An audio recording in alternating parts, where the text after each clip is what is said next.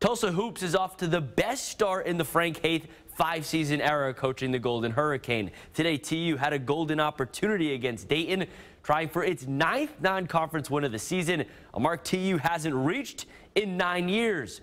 This game being played in Connecticut, and Daquan Jeffries hot from the start in this one. He knocked down Tulsa's first 2 baskets in the game, both of them from behind the three-point line. Great start for TU overall from downtown. Jariah Horn with a corner 3.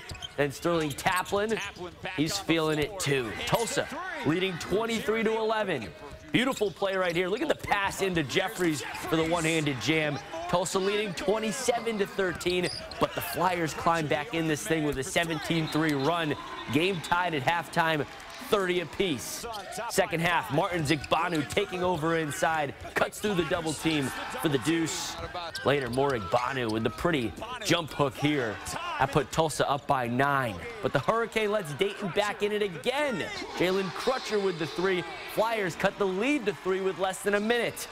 So Dayton able to tie it here with the 3. Ryan Mikesell off the mark from the corner, and Tulsa survives 72-67. Here's Haith after the game on what Tulsa needs to do to keep the wins coming.